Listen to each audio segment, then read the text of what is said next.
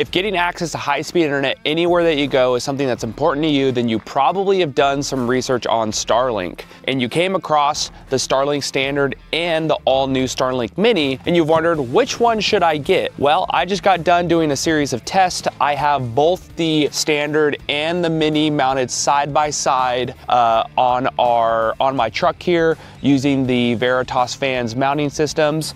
The Mini here has no wires whatsoever because it has our PeakDo battery, which provides 4 to 5 hours of uninterrupted power. No wires, no fuss. You can literally deploy this in a matter of seconds.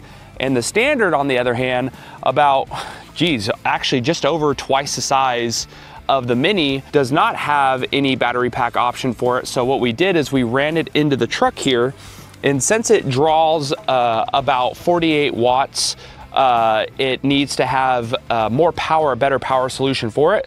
So I got this big battery pack here, and then the Standard also has the router and the brick here, which looks like it fell as I was driving. And the results were quite surprising. So both in a roam setting, we saw that the Standard could actually average around 280 down and around 30 up when going down the highway around 25 miles an hour. And then the Mini was actually behind it, but in close second, with averaging around 175 down and 23 up. Both really good pings, so low latency on that, and they are both really good options for you. But again, you can't go wrong with the Mini. The size and compactability and versatility of this unit is absolutely amazing. So go ahead and check us out at veritasfans.com. We're the one-stop shop for accessing high-speed internet anywhere that you go.